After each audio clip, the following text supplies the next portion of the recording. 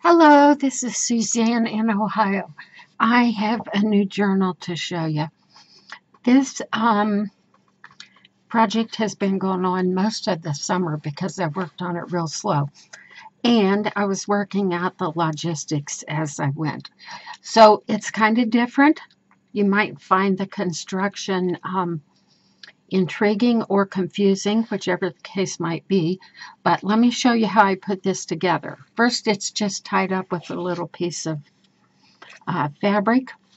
And let me show you the overall construction so that you can understand it as we go. This journal is a concertina style. It accordions out. Now I know it probably looks very confusing on the camera, but it works very simply. And I'll show you what I mean. So when you look at the journal from the front,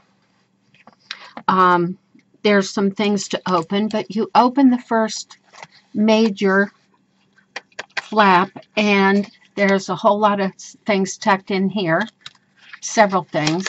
And then you get to the next section and open it, and there are several things in here, which I will show you more in a minute. And then you get to the last, actually next to last, there it is, the last section where there's journaling pages stuck in between. So you basically have three major sections and each one is full of stuff. Then you turn it over like you're looking at it from the back, and then there are two major sections, if you can see that. So here being one and here being a second. And then what I did as I put it together is I maxed out as elaborately as space would allow to put more and more interesting things in there. So when you look at it right from the front, the first little thing you see are these little, I don't know, glassine envelope type things. And I made them out of an old photo album. This was one of those parents' albums from a wedding back in the 60s. And it lended itself just perfect for a pocket. Similar to the size of a CD, but close. All right, so what I did was the pages of the album were coming unglued and apart, so I went ahead and decorated something on the inside. Then I stitched it together, leaving an opening. Well, and I sewed the glassine in. In this case, it was pieces of that heavier acetate that's used for overhead projectors, so that worked out just perfect. And then just decorated it with whatever was on my desk. So the first thing you do is open that up, and of course there's little decoration here, lots of fabric hinges. This paper here, oh, I had fun with this. This is discharging the color on construction paper, or in my case it was cardstocks. I have a big selection, and discharging the color with bleach. And as you discharge the color, you don't know what the base color is underneath. And in this case, it was cream. And so it came out beautifully. I used those rubber stamps that they're big and flat, they're foam stamps, and just dipped it in a watered down bleach solution and tapped it on. I just love the effect, and I'll probably do more of that. So when you open this one, here, over here on this side, you've got a pocket and a pocket with an empty pocket in it, and even this is a pocket.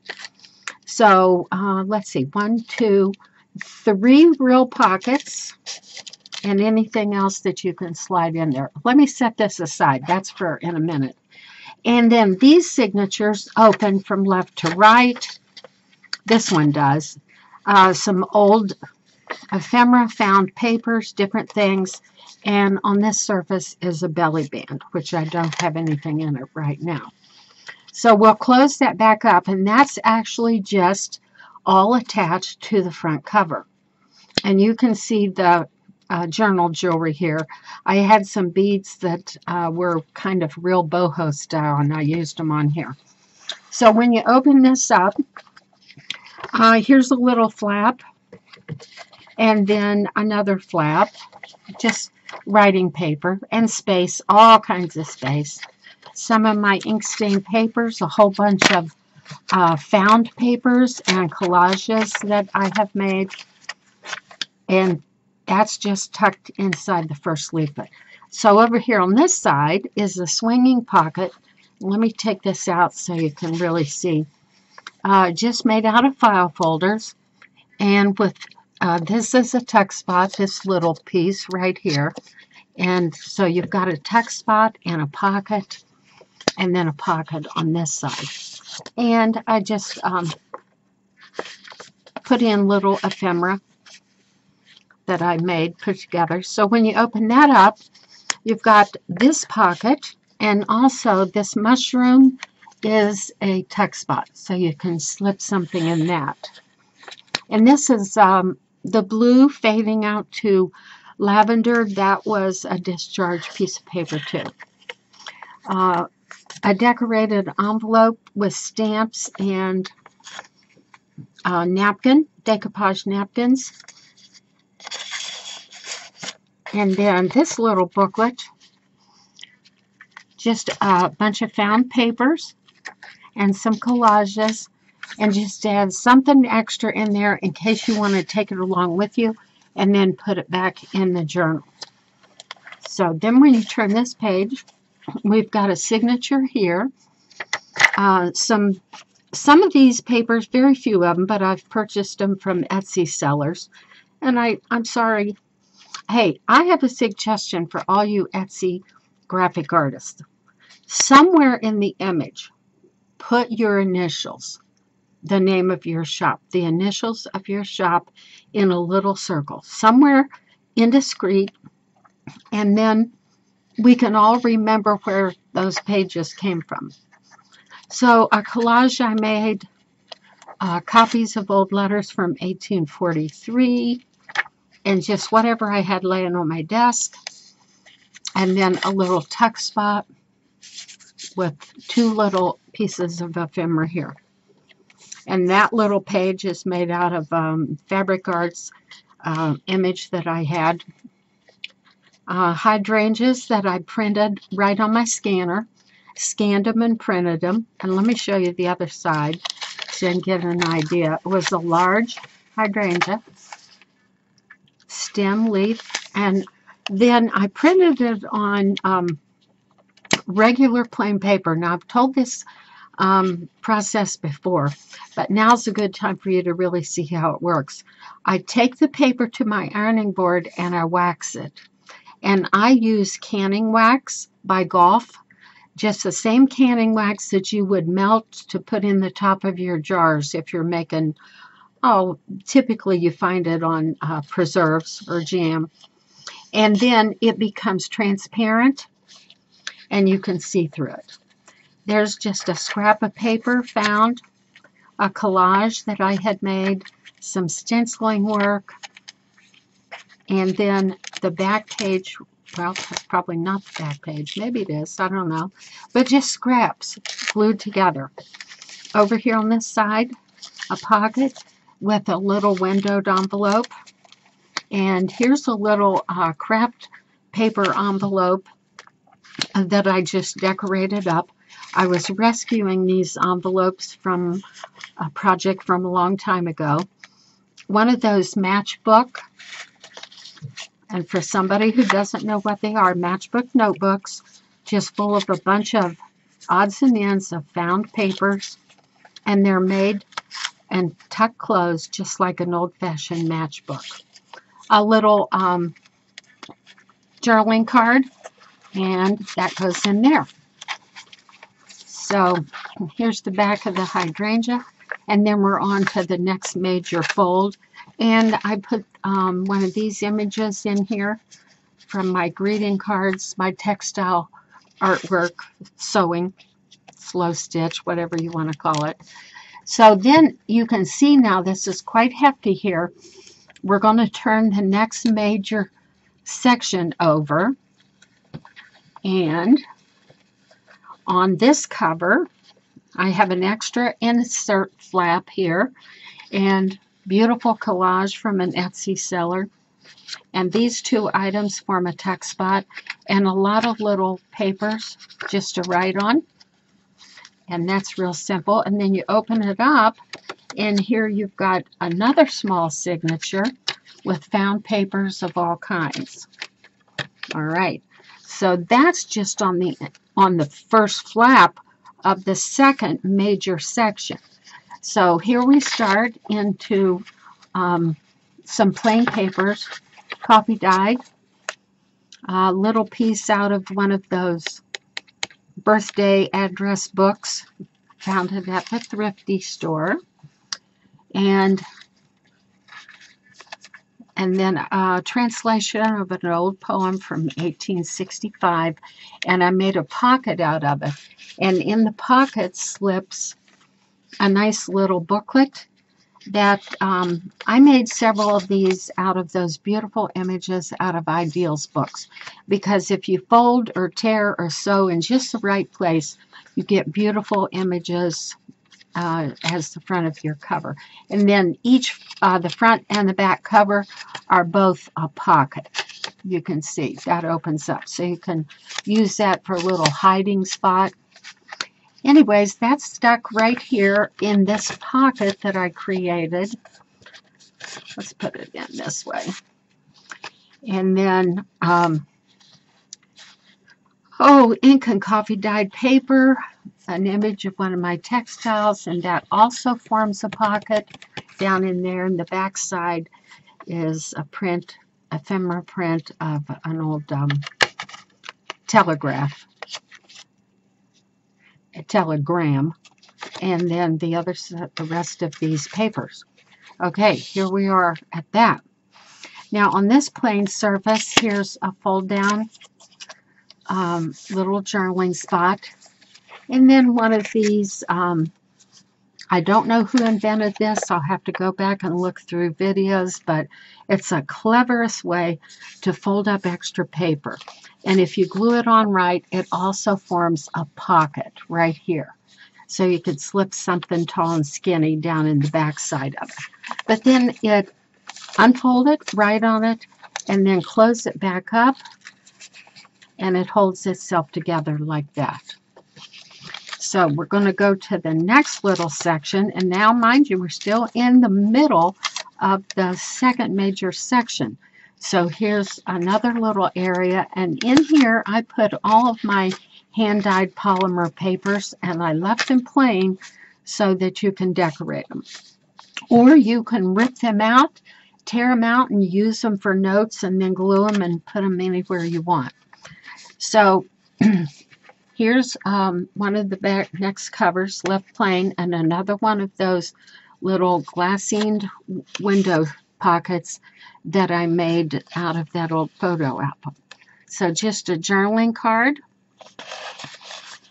and decorated the front of it.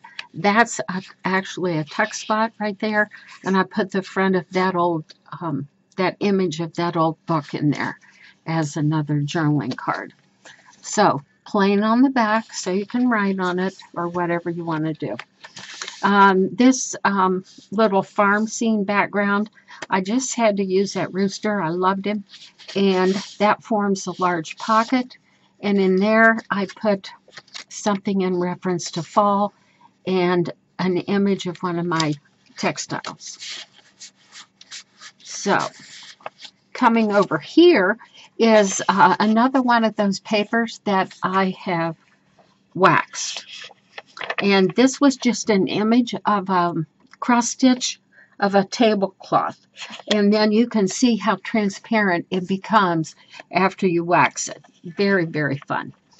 And a little cluster collage, and I sewed it right on with a backing on it, because once you wax that paper, it doesn't take to glue very well. So I laid this in the background for strength, And then I stitched right around my little fabric textile right there. Another image of watering can and a trowel that I had done a long time ago, and that forms a very large pocket. And then just some found papers, collages. There's a fabric textile collage that I did pertaining to the ocean. And there's the back of it, all left nice.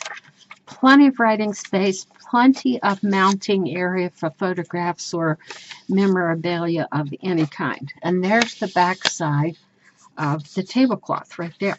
So on this flap, I created a little tuck spot, roses and lace, and just stuck in that little thing there. And then when you turn the next major section, you've got a nice big spot here for whatever you want to use it for. Some coffee dyed paper. And I think yes, all coffee dyed paper in this section. And a little hodgepodge of mismatched papers, mistorn, all that kind of thing. Over here, a belly band and then a pocket. Let me show you. This belly band right here and a pocket right there and another pocket right here. And so this slips out, and what I made was just almost like a little, well, there's a collage on one side. And then I just washi taped some of these nice little things from an Etsy seller, and you can, as you know, washi tape will just pull right off, pull gently, and then you can write on it, move it around, and put it anywhere you want in your journal. So this pocket was formed out of an envelope, and here's the other side of it right here.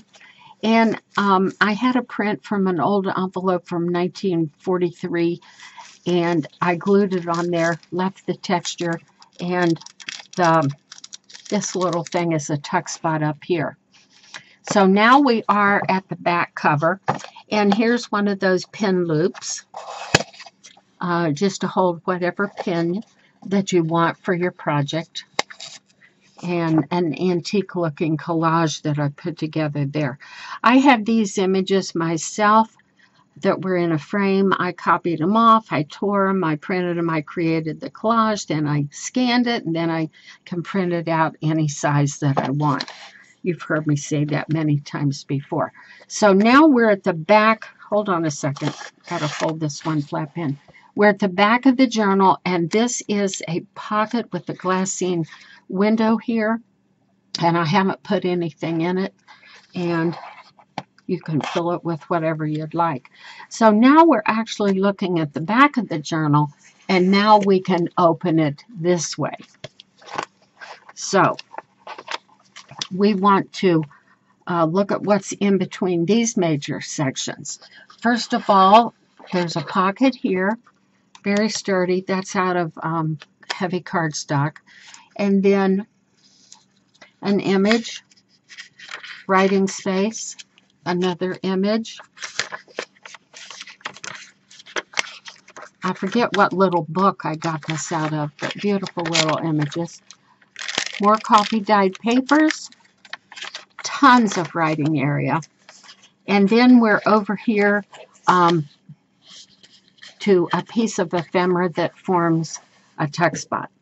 So now we're going to turn this whole big fat section, and you can see here that I've sewn 3 signatures in that open up from the other side, and there you can see the binding, and that's how that works. So we're going to open this major section here, and in here is a collage that I did, another collage. This is a little tuck spot, some found papers, all kinds of cutesy stuff in here, but plenty of room to make it your own. And that's the back cover of that tiny little signature. Here, this is a double pocket. See, that is a pocket, and then right behind it, that old handwriting, that forms a second pocket. So now we're going to turn the last major section, and we are back to the front. So basically you have 3 major sections if you're turning from the front and 2 major sections if you're turning from the back. But each section has all kinds of extras in it. So I just had such fun thinking it through and putting it together, and then I don't know how many trips to the sewing machine because I sewed a lot of the fabric on and then glued as well, and it's very sturdy. It'll last a long, long time. So here's the other little item that goes with this. The outside base for this is using that Artie Mays technique of collaging and then putting gesso on it and then some stamping. And I have several of those that I made, and I used it for this. This is just a little folder type thing that will go along with the journal because it holds some things you might want to use. All right, so I made our strap with one of those plastic snaps. And I just bought myself a set of those, and I just love how it works. And they're supposed to hold up forever. I hope they do. So I have this paper strap, cardstock strap, and then it opens up into like a little folio type thing where you have 2 major pockets on each side. And I filled it full of word prompts and different things that you can cut out and tape or glue any place in your journal. Now, I was telling somebody the other day, sometimes you just need a little help getting started in your journaling. So you can take one of these little sayings, like this one says, reach out. Cut that out, ink the edges if you want, and tape it or glue it in, and just write some thoughts down about what you might be wanting to do to reach out to somebody and who and why. And then give something away. I like that saying right here, give something away. What? Some of your time or an actual item, or contribute some money to a worthy cause, whatever you want to do. And then behind the word prompts, there's just some little paraphernalia, ephemera type stuff back here. For you to use anywhere you want in the journal. So this is my Concertina journal, and I had such fun making it. And if you're interested more in the construction, I thought I would make up just a plain white one and use it as an example just to demonstrate how exactly it went together. So if you're interested in that, let me know. I'll do a video on how I put this together and how to then go about figuring out where to put all the extra stuff. So there you have it. This will be up on my Etsy site sometime later today. Pardon me. And if you're interested, to just go there and see some more pictures, do that. Or if you're interested in purchasing, you'll find it later today. All right. Thank you very much for watching. I appreciate it.